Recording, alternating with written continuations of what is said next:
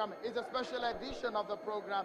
Perhaps you hear the noise in the background. Well, we're still at a venue of the announcement of the Anambra Governorship election result here at the INEC headquarters in Awka, the capital of Anambra State.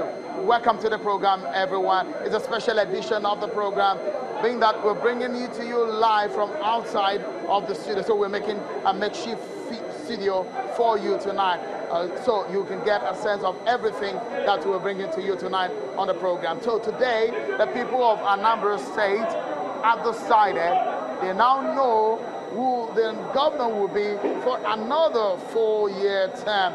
So let's get talking, everyone. We'll give you every details of how it all went down. We'll break it down for you so you can make sense of it all.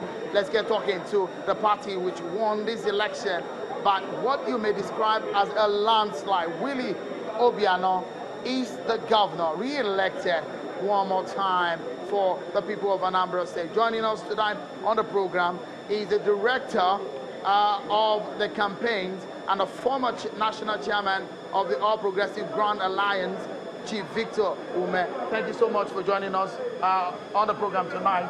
And I want to say congratulations to you today. You see that for the last few minutes or so, there's been agitation. It looks so much that the victory of your party was not well received by other political parties. No, apart from that, the people making noise are protesting. They were not given a copy of the results. At the same time, they gave me a copy of the results. PDP, APC, and UPP. Because, you know, you have to sign a lot of it to go around the 37 political parties that contested the election. So they are saying that I shouldn't be given a copy, APC should not be given a copy, and UPP should not be given a copy, and PDP should not be given a copy. That's the noise about. That's what the noise is about, not about the election. Is about, it's not about the election. Against INEC. They say INEC gave us preferential treatment by giving us the copies of the results first.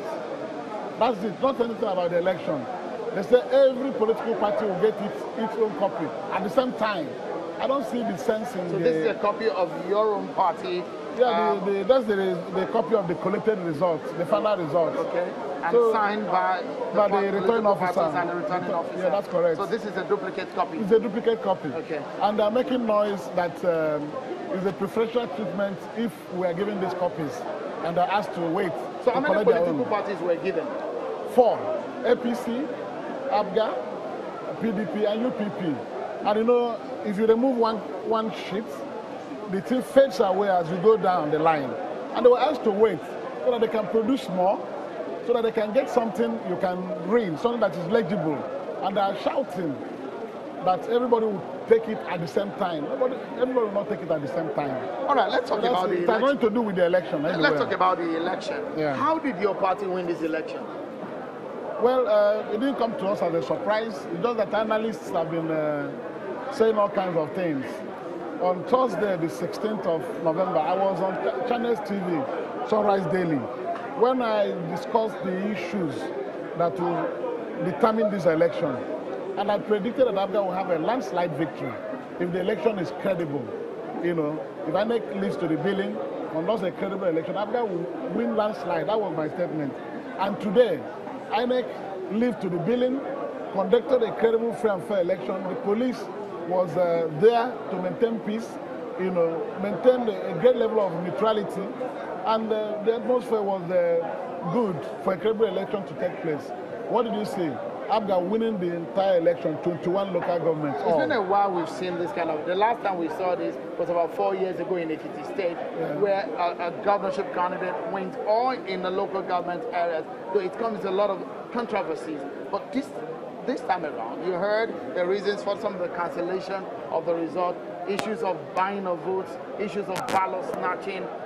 Did you hear that your party gave out monies for votes? Those are wild allegations because some people who paid out money lost the election, and they couldn't understand that. Abga won this election on the strength of the governor's performance in the past 3 years and 7 months, which I had put across severally. And secondly, Abga is the reason for the stability in Anambra State. You know, the state has fared well under Abga for the past 11 years. And it is natural that the people want to keep a political party that has done well for them, you know, aside from the superlative performance the governor put up in 3 years and 7 months. When they were making all kinds of claims that they will do this, they will do that, I said they won't have any chance in this election.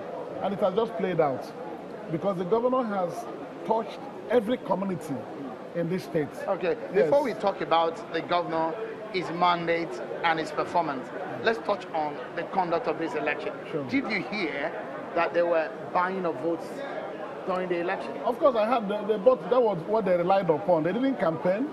It was only after that went to the entire 21 local governments and they campaigned very vigorously, you know, meeting the people, talking to them, reminding them of the things the governor had done. And on each occasion, in every local government, large crowd will come out and the people will take over from us, telling us what the governor has done and why he must continue in office for a second term.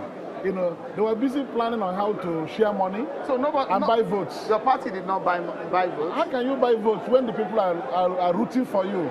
You heard about some arrests made by DSS? Not ABGA people.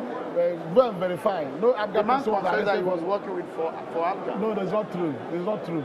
It never happened. There was no such incident. You know the people who are relying on money, not us.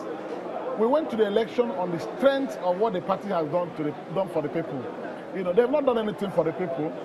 So the only thing you can use to get the vote will be to pay money. So you're saying and they collected their money and voted against them. Mr. Willie Obiano not deserve this victory. Is that what you're saying? 100% deserved victory. You know, you can't deceive the people when they are on their own, able to see what their governor has done for them.